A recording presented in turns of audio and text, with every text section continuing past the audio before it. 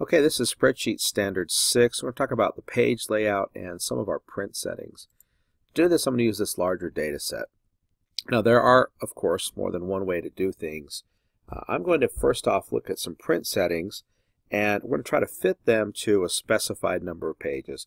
We want to print all of this data on as few pages as we possibly can. So one of the easiest ways to do this is you go into your file, takes you backstage, and we're going to go to the print command. And it'll tell us how many pages we're going to be using. In this case, 27 pages. That's way too many. So let's do a couple of things and see if we can't bring that number of pages down. Instead of printing at portrait orientation, I know that my data is kind of wide. Maybe I can switch it to landscape orientation. When I do that, well, I save 3 pages there. I can also do some scaling. I can scale it so I could try to fit everything on one page, but that's not going to work. I've got 400 and something lines. I could try to fit all of the columns on one page. So when I do this, if I fit all the columns on one page, you can see I'm down to just having 8 pages. That's going to be kind of tiny writing, but that's okay. Let's go back to just no scaling here.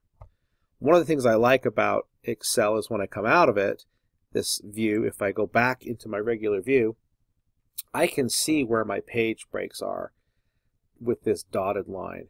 So once I've done a print preview, I get this little dotted line between the cells here, excuse me, the rows, that show me where it's going to print to. So that's one of the ways we can do it. We could also go to our page layout tab.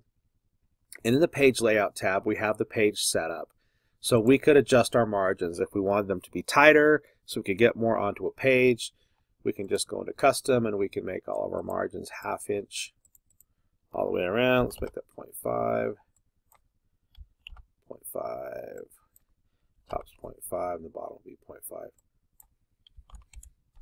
If we only had a little bit of data, let's go into custom again, I could actually make it center itself horizontally and vertically on the page if I wanted to clean that up and make it look a little bit better. Let's close this here. Let's click OK. I can also go into my print area. Now I can select a portion of the page that I would like to select as my print area. So I'm going to select just this top 15 rows here and go to my print area, and I'm going to set the print area. What that's going to do for me is when I go into my print options, let's go backstage, we'll go File, we'll go Print. This is all I'm printing is just that first 15 rows. So let's scale it. Let's maybe fit it, all the columns on one page. And so that print area helps me select just a small portion of what it is that maybe I just need to show a sample to somebody of the kind of data that we have.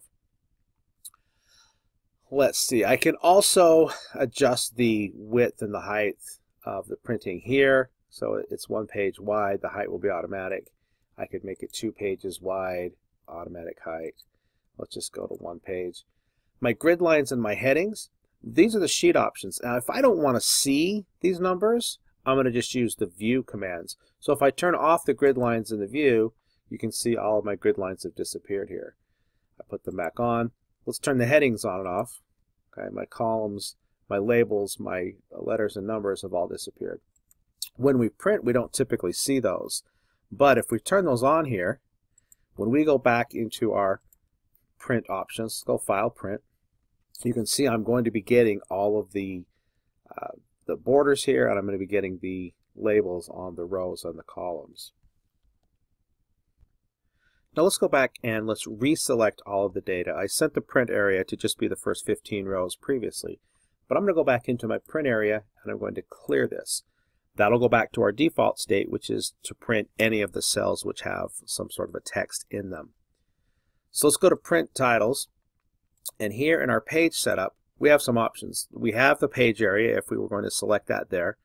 We can also repeat certain rows at the top or columns on the left, and I could do more than 1 row, more than 1 column. But for now, I'm going to select rows to the top, and you see how it kind of minimizes itself. That's okay. It's trying to get out of our way a little bit.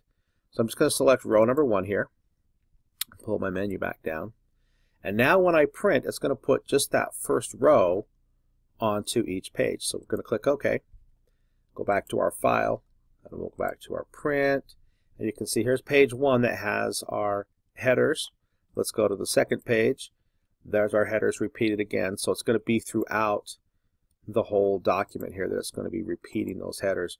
So it can help you as you go from page to page to understand what it is that you are looking at.